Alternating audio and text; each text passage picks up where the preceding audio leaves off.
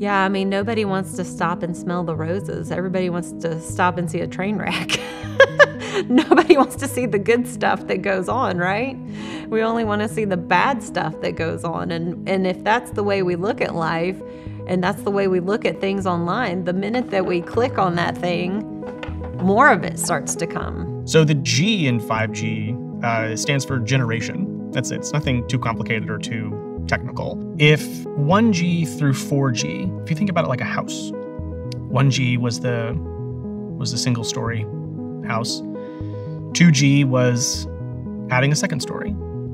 3G was putting in a garage. 4G was the gazebo in the back. 5G bulldozed the entire house and rebuilt a new one. It is a complete reimagining of a network. It is completely new from the ground up, from below the ground all the way up. But AI as a whole is such a new field in the way that it is now. It's been around since, people don't know this, but it's actually been around since the 50s, since Alan Turing, really. But it just never had the ability to do what it has today. We've never had nearly as much data available as we do today. Oh, war is violence between two groups meant to destroy and kill the opposition. Cyber isn't very great at killing. And quite often, I make this joke about the James Bond movie Skyfall, where they blew up MI6 through a cyber attack. And my just basic claim is, if you can blow up MI6 from a cyber attack, you have a plumbing problem. You don't have a cyber problem. GPT-3 and ChatGPT and these technologies are obviously, they look like they pose a risk for some of us, many of us, that they may displace some of our jobs.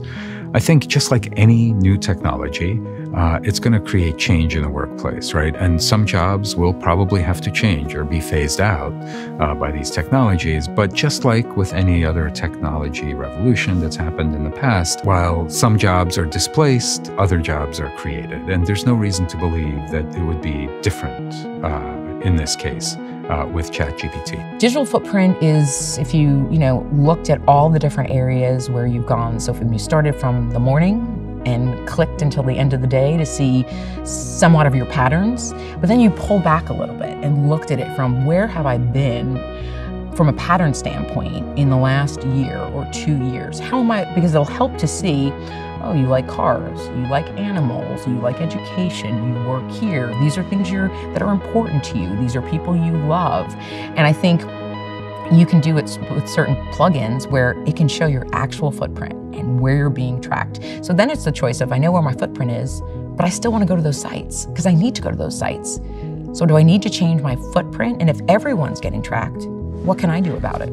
So the challenge for innovators and creators is to be aware of this rapidly evolving ecosystem that's all around them. The analogy of skating to where the puck is going to be has never been harder, and it's never been more important.